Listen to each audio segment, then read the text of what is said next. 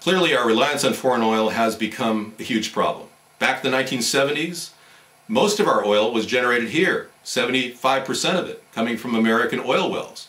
Now, it's quite the opposite. 77% of our oil is imported from other countries. All of that can change, but we need to start looking at where we have a tremendous amount of oil. Now, the Green River Valley in Wyoming and Colorado is the richest amount of shale oil in the world, larger than the oil supplies in the entire Middle East.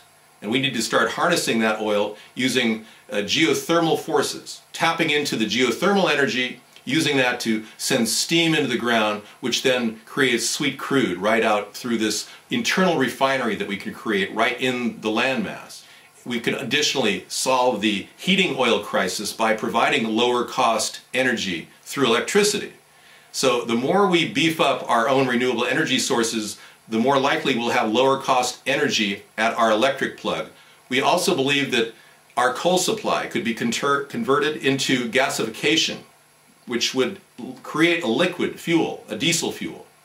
And adding to that, legalization of marijuana would open the way toward creating hempylene, a form of biodiesel, which would also be integrated into the diesel supply. All of that would help us become energy independent in a very short period of time.